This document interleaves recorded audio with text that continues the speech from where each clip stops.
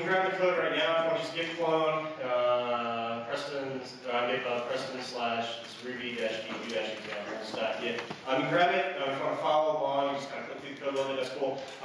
You do need, if you want to run all the examples, you do need a lot of dependencies, and it's not just Ruby either. One specifically for all the Mac people using Nvidia chipsets here, you actually need the Nvidia development driver toolkit, as well as Ruby 1.9 and JRuby 1.6. So I wouldn't recommend doing that now, so just chillax. When you get started, a little simpler. So before we really kind of dive into it, I want to just challenge everybody. When it comes to concurrency, when it comes to things like multi-threading and scaling in Ruby, I swim vehemently against the current. And there's a lot of massive pros on evented architectures and shared nothing architectures. And I'm not dismissing that, but personally, I think that we are essentially amputating our computers by refusing to deal with threads at a low level. Granted, there are a lot of complications that can come up. You do have to deal with sharing memory and things like that. However, we also have a great tool that helps us deal with thread scheduling and sharing things. It's called the operating system. So the operating system provides a lot of these tools for us, and there are some things we have to learn about concurrency. And I know that there's going to be I think some other speakers this morning as well that are saying completely opposite. So, but I think that's good. Okay, so I want to talk about a synthetic example, but I think it's good to have at least some sort of use case. And so let's find the area of a tree ring. What's the area of a circle? Give it a radius. Pi squared. Okay, good. Everybody knows the area squared. Sure. So now, what if we have a really old tree and we're developing some sort of tree ring simulator or something like that, and we want to find the area of every tree ring simultaneously for every tree ring? Well, okay, so let's just justify ourselves that we're going to do this correctly. The area of the light blue circle inside, that's pi r squared, that's the entire area. But if we wanted to find the area of just a single ring, say this dark area, the dark blue ring, you could take pi r squared, give it a radius 5, and then subtract the area of the previous ring, right? And then we do that for every ring. So we could do that recursively, we do a separate function. It's essentially the same operation, just with a different radius every time. So there's a lot of different ways to do this. And we're interested in finding the area of a very, very old tree as fast as possible. So our first attempt, which is very simple, we have our basic formula. Right there we define a simple function that given the radius, and we return the area of just that single ring. This is not recursive, it's just some floating point arithmetic, and it returns a raw float value, no big deal. Now, for a given number of rings, doesn't really matter, just put that in a simple for loop and print it to the console, and we're done. So that's no big deal. We don't need any special libraries. You can do that in Ruby by itself. But we have a lot of additional system resources, and maybe we're trying to have this whole database of trees, and we don't want to just necessarily serialize everything. So we might make a second working attempt. This is multi-thread. And so this one is essentially the same thing. We have this depth ring area at the top with the radius. That function remains unchanged, but instead of the simple for loop, we just have a few more lines. One is to create a thread, this thread.new right there, and then we essentially just, for say 4 threads, we chunk the amount of work. So if you have 4 threads, we calculate 25% of the number of rings per thread, and we'll let the operating system figure out what CPU to run all of these threads on. So in theory, we have some big performance speed up. And then, of course, we wanted to make an even lower level attempt. You can make a third and a fourth attempt using raw C, which is almost as fast as you can get, and without getting insane and writing an assembler or machine code manually. And this is all in the project. I'm not really going to go through this in detail, but suffice to say, it's the same thing, just in C, so it's a little bit ugly. This particular file is a single C file. It provides both a single-threaded implementation as well as a multi-threaded implementation using P threads, which are kind of the POSIX standard. So for all the Mac users, all the Linux users here, which encompasses all computing, right? So you're good. Windows, I'm not a person to ask about that. But this gets a little more complicated, and you start to see that the entirety of the code, you can't fit on a slide. So there's clearly some more things to consider. But at the end of the day, when we're talking about a given Ruby gem, and just pretty much anything you download, gem install, foobar, it's going to usually fall in one of these first 4 categories. One is just pure Ruby, great, hopefully no major dependencies, it installs fine. Secondly, pure Ruby, multi-threading, so thread safe. Not a lot of gems, unfortunately, thread safe, and actually most of the time when you are looking for looking at a given gem, it won't even say it's thread safe. Please don't do that. Do specify if your gem is thread safe or not. Third, we have a lot of native Ruby gems with native components, database drivers. That's, for example, database access. We want that to be super, super fast. So a lot of the times, MySQL or SQLite, the Postgres drivers will have some sort of either single-threaded or multi-threaded implementation, 3 or 4 right there, which will generally give us a bit of speed up. And then 5, which isn't really code, but this general paradigm of divide and conquer. So, okay, we've optimized our library or function as much as possible, but it's still not fast enough. Okay, well, let's just scale out horizontally, use clouds, use supercomputers, use something, and just get it to churn out more throughput. So let's go to some code now. Oh, that's not really big enough. So I want to run a few of these examples.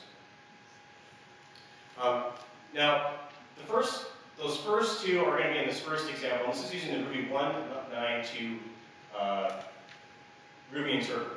So just quick show of hands, who thinks that the first implementation, which is the single-threaded one, is going to be the fastest? Nobody. Okay. So who thinks the second implementation, the multi-threaded, runs on the exact same runtime, is going to be faster? Also nobody. Okay. So I'm not sure exactly how to interpret that. Okay, so, but it's a question. So let's just, forget postulation. Let's just actually run this. Make sure I'm using the right Ruby. 192.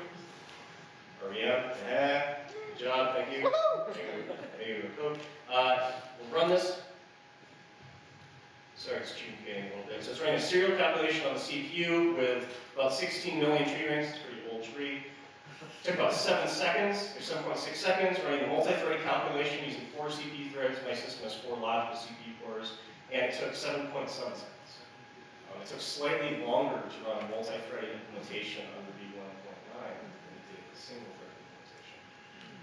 Let's skip over one show here. We're going to run the exact same script in JRuby. Single-threaded using the CPU.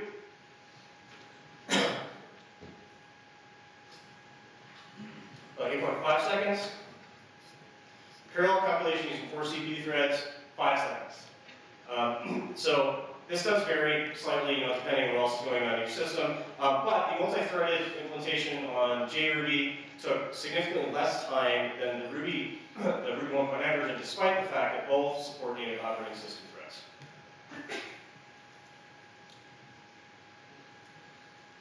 Okay, so let's take a little bit at why that is. So first of all, if you think about your CPU and just the kind of way we all write applications on a regular basis, I'm guessing at least 9 out of 10 people here, if not like 98 or higher % of you, have a system with multiple CPU cores on a single die. That's just standard these days, and especially for development machines. It's unlikely, unless you just only want to spend like $200 in price electronics on a laptop, that you probably have multi-core CPU. Ruby 1.9, despite being able to run multiple threads natively, because of the global interpreter lock, can only use one of these cores at a time. I don't want to get into the arguments on why that's a good thing or a bad thing, but suffice to say that for a given Ruby process, you're only going to want to use one CPU core. Where JRuby is capable of using all the cores simultaneously because it doesn't have that same limitation. Of course, there are some potential other implications and issues that come along with that. But if we go back to our code here and look at the Ruby 1.9 example, and this time I'm going to open Activity Monitor, and just, well, this is very small, but just keeping a look at the top item. I have 100% CPU usage, and that sounds good, but it's actually bad, because it should be 400%, because I have 4 CPUs. Even on running a multi-threaded version, we skip over here, So the JRuby implementation, just to prove to ourselves is doing what we think it's doing. Our CPU, when we're running a parallel one, you'll see it just a second here. 300% or 256%, 358%. So we're actually, and you can see it down here in the graphic, we're getting a big CPU spike. So really out of the box, we're getting some big performance differential here. Okay, so the common number of CPUs using some of the arguments we can make for not supporting running threads in multiple cores. One is the block performance. It's kind of nice to have just shared nothing single-thread architectures because we don't even have to worry about locks much of the time. We don't have any insane numbers of threads per host. For example, if we want to figure out, spin off 16 million threads on our operating system, it'll laugh at you and say, no, I'm not going to do that. That's just way too many threads for a single process. It'll probably topple over. Swapping, testing multi-thread applications is extremely problematic.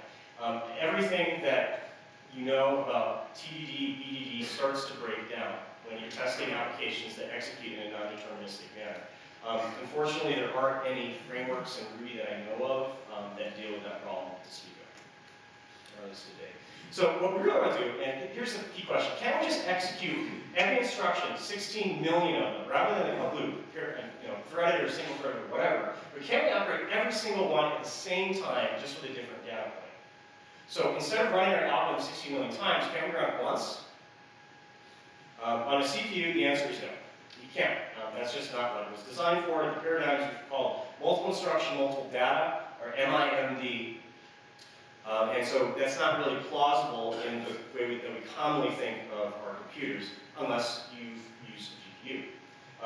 Our GPU looks very similar to the CPU in that the physical die, usually on the video card of your computer, has multiple cores. They're not called cores though, in NVIDIA terms, they're streaming multiprocessors.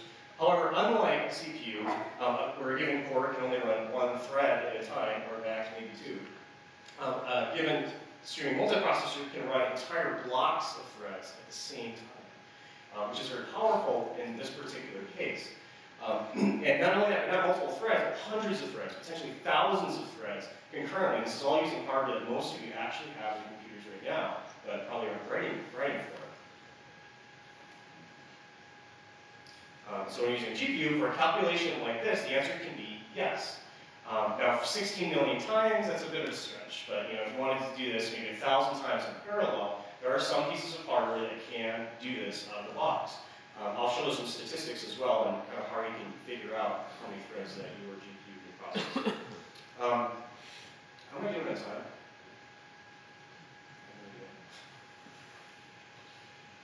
All right, we're just going to talk. I'm going to skip the history stuff. You can grab the slides if you're interested in that. These are just some examples. If you've never ripped open a machine before, I'm sure you guys have. But this particular one is interesting. It looks like a video card. This is an Nvidia Tesla. I'm not sure exactly what model it is. It kind of looks like a C1060, but this one has a video port. Most of them, these specialized GPU cards, like these extremely high-performance GPUs, you access them with the same drivers that you can use on your local machine. However, some of these don't have video ports, so it's like a video card without the video output too. It's kind of weird. So that's an Nvidia Tesla. You can load these into servers multiple at a time, so you can many of these streaming multiprocessors per system. Here's a chip from ATI and their stream architecture, which is similar. Here's a standard video card, common off-the-shelf chips that ship with every Mac here. Probably, if you have an Nvidia chip in a Mac manufactured in the last few years and you're running Snow Leopard, you actually have OpenCL 1.0 compatibility on lock Snow Leopard chips with the driver built into it. You don't have the Nvidia SDK tools and everything, so you need to download all those tools, but you have the hardware and support for it. GPU pros, the SIMD architecture, the ability to execute a single instruction and multiple data points simultaneously. You can run potentially thousands of threads concurrently. Sometimes synchronization issues are designed out, sometimes not. It depends exactly on the type of calculation you're trying to do. Much of the time, we have more floating point operations than the host CPU, despite a different clock rate. And again, that same point at the bottom. Okay. So I'm going to jump to some Java code here. very quickly, don't sweat the Java code, but I do want to show what happens, or the information that comes out of the driver on the system. And I do realize this is too small. Okay, so I have two compute devices on my machine, one of which is the GPU up here on top, the other is my CPU on the bottom. If we look at the CPU to start with, Intel Core 7, i7 CPU, OpenCL 1.0. How many compute units, or how many cores I have on my machine? That's 4. I'll skip the dimensions. Clock frequency 2.8 gigahertz. It's a 64-bit architecture. I can alloc, well, I'm not exactly clear what that one means, but I can alloc somewhere at least 1.5 gigabytes at a time. And then there's another interesting one, the default workgroup size, so the number of threads that each core can execute at a time is 1, and that's per compute unit. Whereas the GPU up here, and this is standard MacBook Pro, GeForce GT. Did the mic go out? Yeah.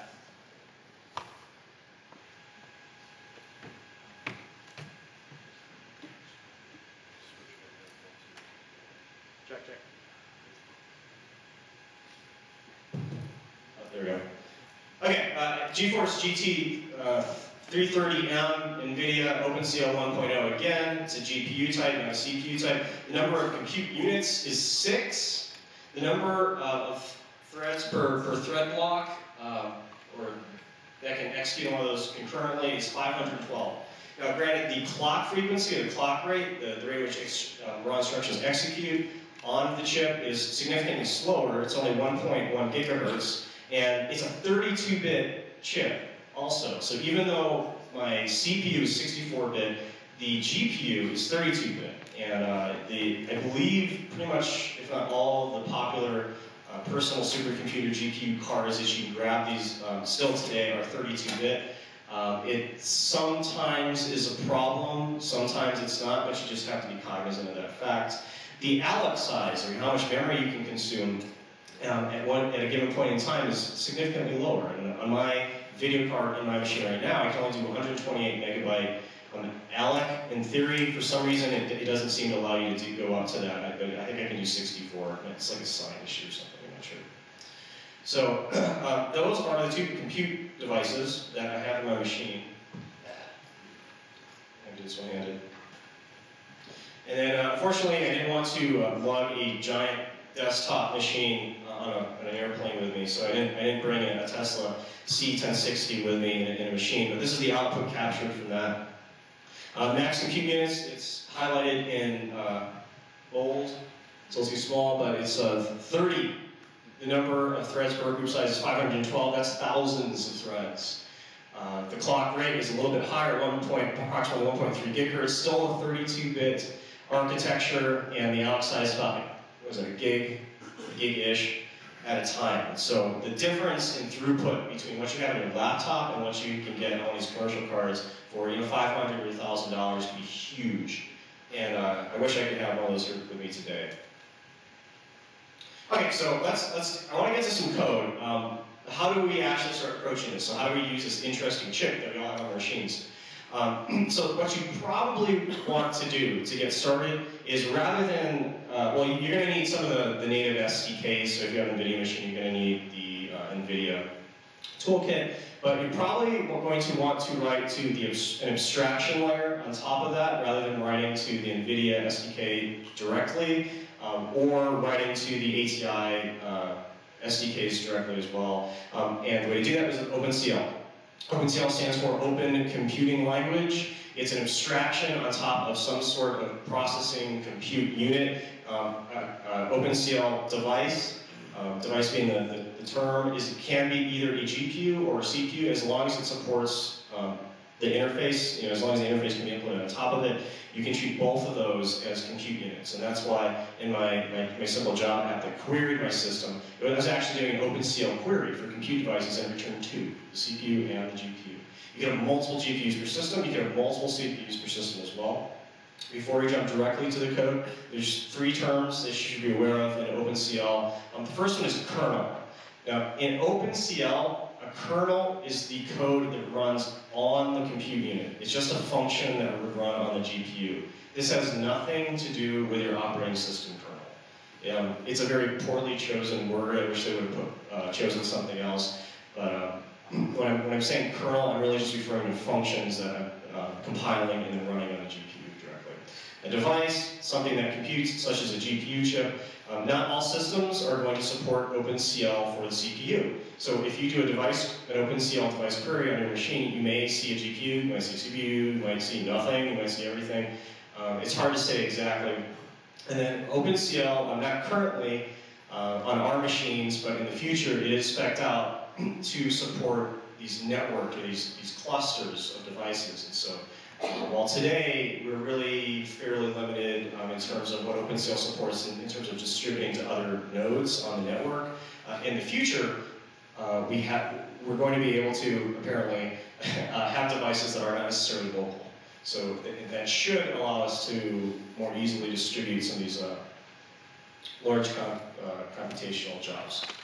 And then there are device-specific terms, and sometimes it gets a little confusing when you're reading literature because ATI and Nvidia use slightly different terms, and then OpenCL uses slightly different terms as well. So there are some confusing points once in a while.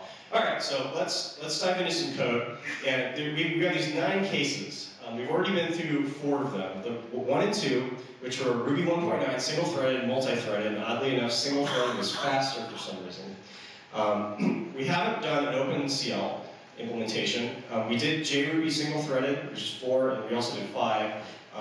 Can we do JRuby with OpenCL? The answer right now is no-ish, because under JRuby you can't use a lot of native extensions. It'll complain about stuff. I'm not exactly sure why you can't do that. With JRuby, you could load a Java library to connect to OpenCL directly, but if you try to load a Ruby library to do it, it's probably not going to work. I've tried it. I couldn't get it to work with a Ruby library. However, I can get it to work with a Java library. So let's address number 3, and then we talked a little bit about RC implementation. We haven't actually run it yet. This is what you don't want to do. And this is a Java implementation. Actually, this isn't even the code that executes an algorithm. This is just the setup work for running, for setting up a kernel to execute in a Java app using the Jockle library, JOCL. If you're familiar with Java, it might kind of strike you as odd if you can even read it. One, there's pointers everywhere. That's kind of strange.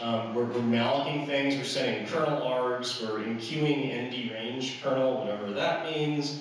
We're enqueuing read buffers, we're releasing memory, we're creating command queues. It's horribly ugly. So this is the JOCL binding in Java to access the OpenCL implementation on your operating system. But obviously there's a learning curve with this. There isn't really a library, which is just kind of the Ruby way, where you don't have to get into the details. But fortunately, we do have a few options, and I'll talk about the negatives as well, but I want to talk about the pretty way first. So if you have the code, you can bust that out in whatever tool you have that's too small.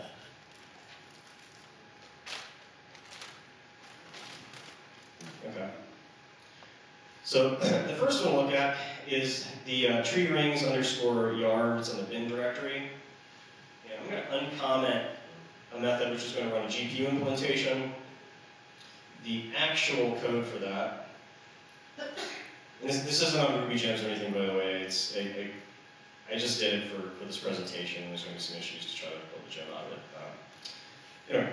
Okay, so the GPU implementation is surprisingly simple relative to the Java version, because we have this nice little require Barracuda. Barracuda is a binding library for the Nvidia CUDA drivers in OpenCL.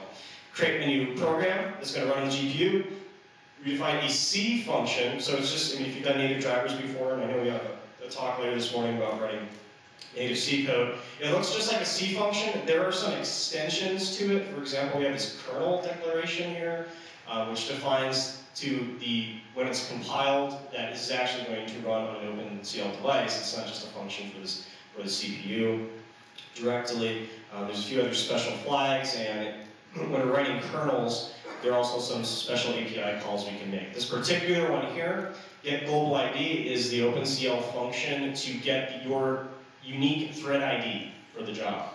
And so if you were running this 512 times, this would return, or it would execute simultaneously across all threads, but it would return a different value, returning a unique value for each of those threads. We have the same implementation here, just in C instead. And then we have an output buffer, which is actually going to need to be transferred back to CPU memory. The GPU and the CPU operate in different memory spaces. They're two completely physically different processors connected together with a bus. And so when we think of computing normally and running high-performance algorithms like this, most of the time we're just going to make, implicitly in Ruby, but we're going to allocate some amount of system RAM, and we're going to run all our code on a CPU. The GPU has its own memory space. It has its own chip-wide global space where data can be accessed and written to. There are also some more specific areas of memory, since we have some powerful threading concepts. Each block of threads has its own local memory space that it can write to as well. So you have a few more options, but it's complicated, right? Because now we have separate memory areas, and now it's not just system RAM, now we have GPU memory. But all in all, when this kernel runs, the function output is put into this output buffer, and the Barracuda library specifically will automatically take care of copying that data from the GPU RAM to system memory and then giving you a nice array in Ruby. So it's really super simple. The entirety of the GPU implementation is this, and that's it. So 5 minutes, all right. So we have our C function, and then we have like this. So since I'm a little short on time, I'm going to comment that out. And I also have this native C implementation as well. Unfortunately, you can't. If you want to try it, you're not going to be able to run it without the Nvidia tools installed, because Nvidia has a specific compiler.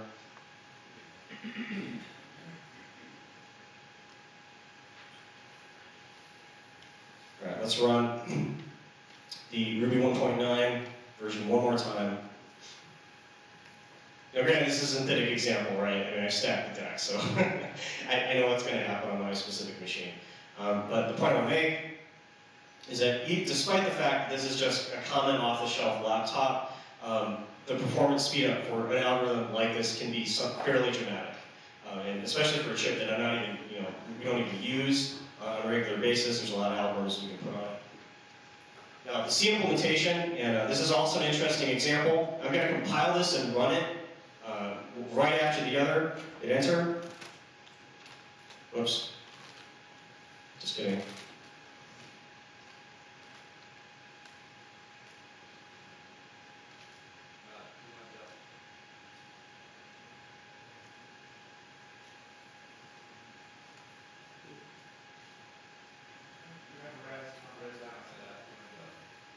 Where? Where cursor is.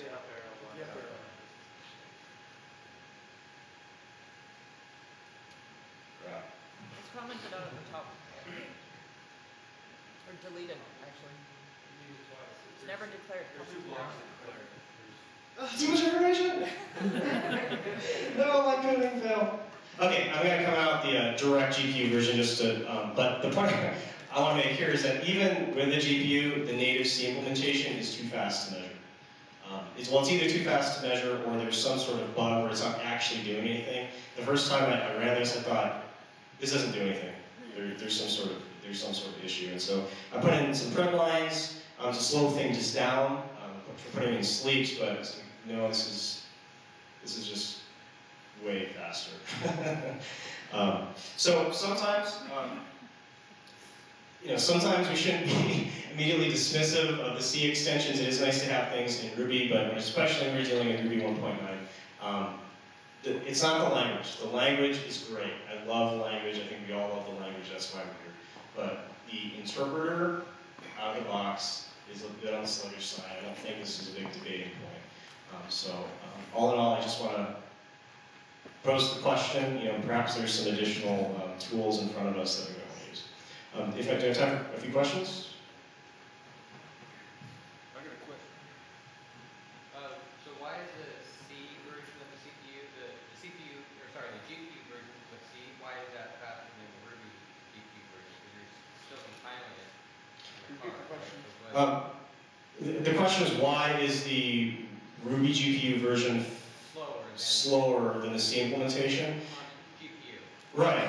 So there are some operations, and I didn't have time to get to these slides, but there are some operations that happen that are not free. For example, when you have to copy large amounts of memory back, and I think it was probably at least 60 megs of RAM of data, of result data that has to be copied back from the GPU to host memory, that has to go across a copper wire, and that's not a free operation. So if you have output that is 4 bytes, that's going to be lickety split. But if you're copying gigabytes and gigabytes of information back and forth across the copper wire, it's going to start slowing down. If one was going to build a server farm, is there a card that could be the most bang for the buck? The question is, if you're going to really scale this out and build a massive hardware farm, is there a particular card that gives you a lot of bang for the buck? I'm familiar mostly with Nvidia because I have a C1060 card to play with. I'm not very familiar with ATI's stream. In general, I've been happy with the Nvidia cards. They are very, very fast. It's kind of cool too because if you have a Mac or another system where you can run OpenCL, you can prototype everything locally and then just push it to the server farm, and it executes just so much faster on that. So I would check out the Nvidia Tesla series specifically as a starting point. Maybe a few more. Have you played at all with Amazon's GPU, and is that a decent place to learn? The question is, have I played with Amazon's GPU? So I think it was like a few months ago or late last year. Amazon they have images now where they actually have GPU hardware and that you can access via the image. I haven't heard a lot of hype about developers actually using it. The direct answer is no, I haven't played with it, mainly because the pricing is not free, and when you talk about leaving these systems up for a certain amount of time, I'm not sure I want to spend 200. I don't remember exactly how much it is, but it's not the micro image for sure. Assuming on tree rings all day, what do you typically use this for? The question is, since we probably don't care about tree rings, what do you actually use this for? Personally, this came out of a research paper that submitted elsewhere, and it was modified to do Ruby because I'm personally very interested in GPU computing. In terms of web apps, since I think it's probably a lot of Rails developers, so this probably is not something you'd be directly interested in. Really, it's any time you have some sort of mathematical calculation that you're doing in parallel with just different data points. That's when it's extremely valuable because the CPU is still your friend. However, it just wasn't designed to literally run the same instructions simultaneously. Even if it's multi-threaded and synchronized blocks or whatever, it's not literally simultaneous on the physical hardware. So the appropriate use case for something like this is usually some sort of small kernel, some sort of small function, usually some sort of simple math algorithm that you can run en masse and then return a simple set of data. Well, I was getting to in practice, do you have any examples of it? In practice, one of the other examples that we did in Java space was complete state enumeration. And so given a node and edge network, where you have, say, 30 nodes, compute the probability of having any given state of all the nodes in the system. It turns out to be computationally difficult because it's 2 to the 30th states that you have to do. That is a great example of when to use GPUs because you can execute thousands of these probability calculations simultaneously using a GPU card. Thank you. Thank you.